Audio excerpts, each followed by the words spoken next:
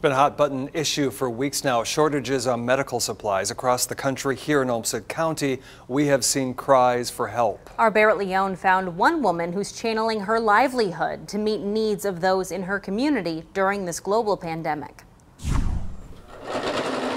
As a seamstress, Okay, I'm gonna do another seam. this is a typical scene for Brooke Birch.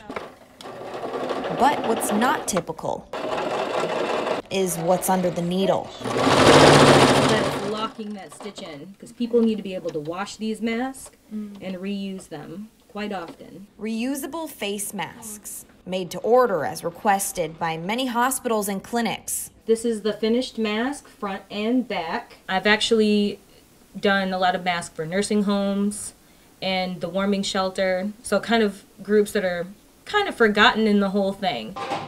Hello. It's very scary. It's a very unknown. We're really just learning day to day. I work in healthcare, so I know kind of the importance of masks right now. Really, we're doing this because the mask industry isn't keeping up. A project she started on her own, So but soon realized she couldn't do alone. all these fabrics were donated from people in the community. They got to clear out their sewing cabinets for this project. Help Flowers and poured things like in. that. A huge spectrum of women from all walks of life that have come together to do this. Together, the team produced about 500 masks in all shapes, sizes, colors, and prints in just 3 weeks. These are exciting. These are different. And I think that takes an element of fear out of it for people. Something just to, bring the spirits up, I think, during this time is very important. Working to make a difference, stitch by stitch. And it was like instantaneous. Once the need came in, the people were just there. In Rochester, Barrett Leone, KTTC News.